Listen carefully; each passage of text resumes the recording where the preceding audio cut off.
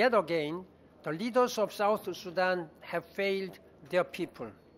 Rarely has a country squandered so much promise so quickly.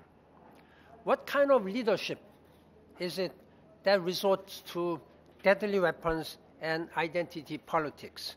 Time and again, failed leadership.